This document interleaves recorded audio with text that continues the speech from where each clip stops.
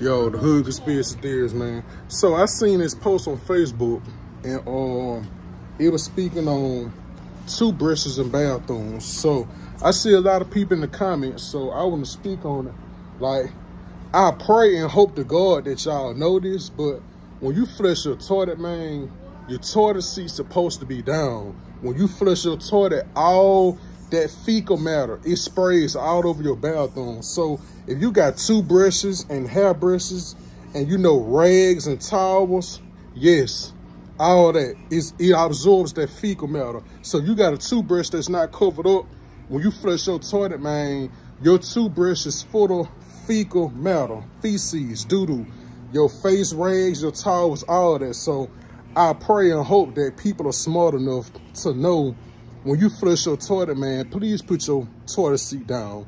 I'm reading the comments and a lot of people didn't know this. I hope